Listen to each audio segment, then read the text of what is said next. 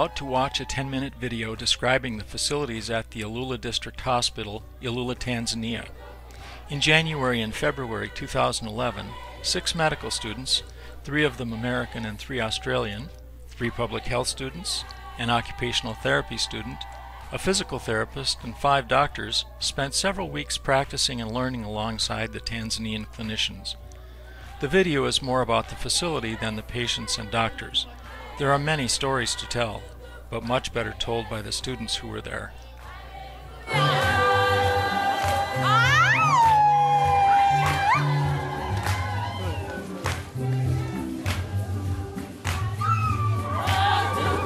This is the Medical Education and Nursing Building. It has 3 wonderful classrooms. It has a large auditorium upstairs. This is the trauma building. It does have a theater, meaning an operating room, probably a place to fix lacerations and so forth. The actual operating rooms are down below. There is an X-ray department.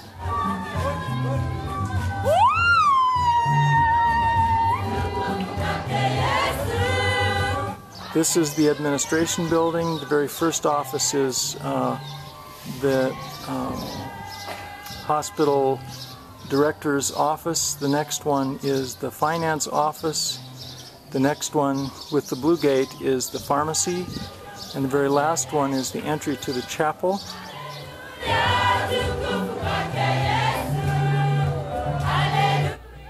The chapel is a multi-use room.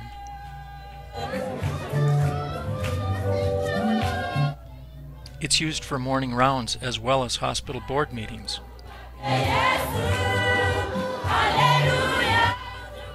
In the future, the education building will be used for some of the gatherings, both for the hospital and for the community.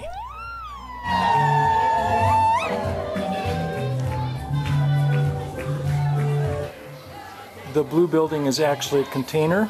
It's on a slab. It houses many supplies. This is the outpatient building. This is the entry to the CTC building. This is the HIV clinic. It is held Monday, Wednesday, and Friday, and members receive medicines, counseling, and testing here. This is a voluntary testing. Before they receive medicines, they have visits that are counseling. We're looking down the corridor of the outpatient clinic. At the very end is the outpatient pharmacy. On the left hand, on the right hand is the registration area. This is a very busy place most days. And this is Mr. Frank Sanga, who is the pharmacist and has done such a good job. This is the hallway covered, and down the corridor is the general ward, straight down, and the building to the left is also an outpatient ward, an inpatient general ward.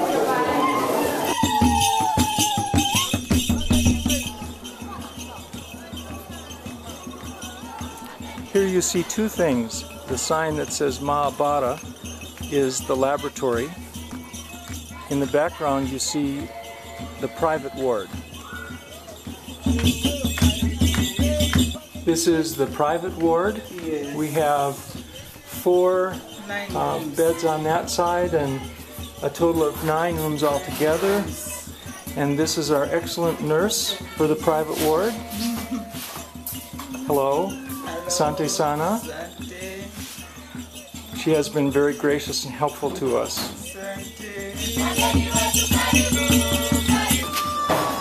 These are 2 little girls waiting outside the maternity ward and are quite shy. Here we have the child and maternal clinic. This is where children are seen, and this is also where the prenatal course is given.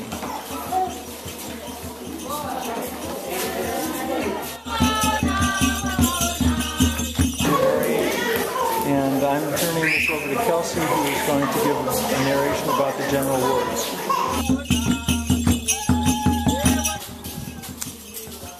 So now we're about to enter the general ward. As you can see the sign there, just turn the corner.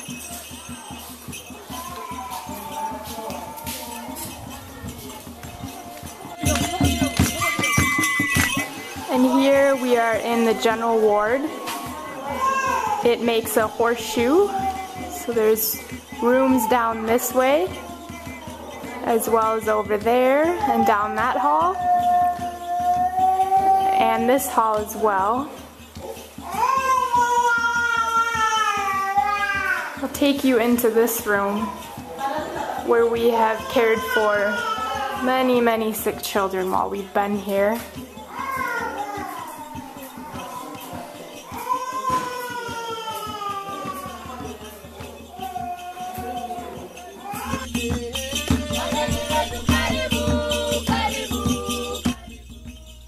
We saw significant malnutrition, like kwashiorkor in this child.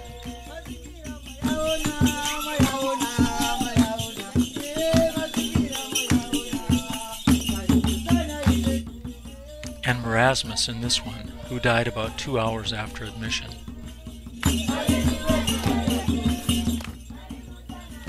But children are resilient, and seeing them improve provided some small triumphs. Now I'll take you into another area of the general ward where a 9-year-old boy who's a burn patient has been staying.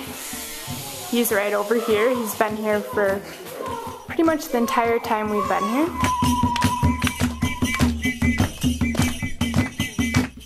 Damien suffered a common injury when he fell into a cooking fire, splashing the hot water that caused these burns. Mom brings his food and does some of the dressing changes. He can still smile.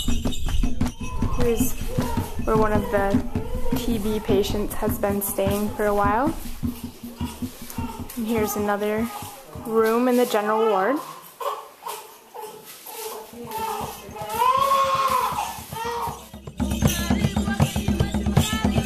And here's the other side of the general ward. So we actually entered the general ward right through there.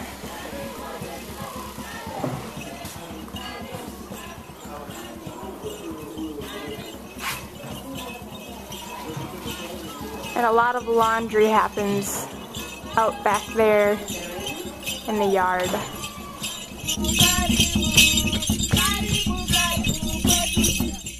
Yes, daily life goes on around the hospital, with families cooking and providing food for their patients, doing their own laundry, and even catching an occasional nap. We are looking in at the OB ward. In the background in the white coat is Dr. Sabelo, and this is Dr. Saga in the front. And here's Dr. Indipisi.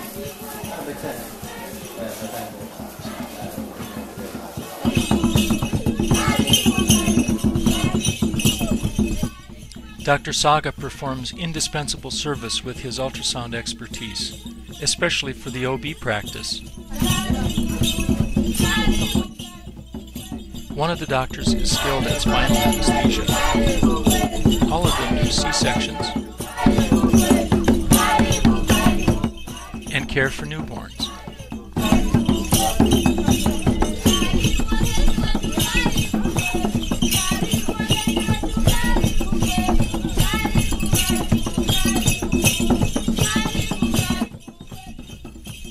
The students made unique contributions, from manufacture of a neutral position splint to delivering excellent didactic lectures to the staff.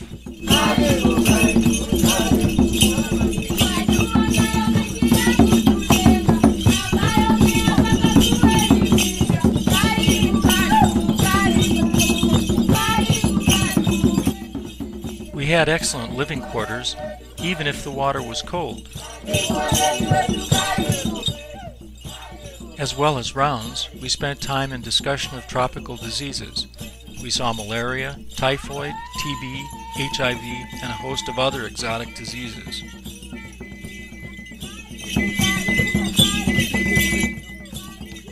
We even saw some familiar diseases now emerging in Africa, such as diabetes, hypertension, and strokes. We covered some philosophic topics too, like the meaning of working in another culture. But it wasn't all work.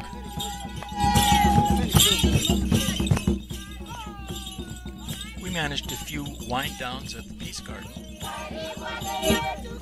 and had time for an outstanding 2-day safari.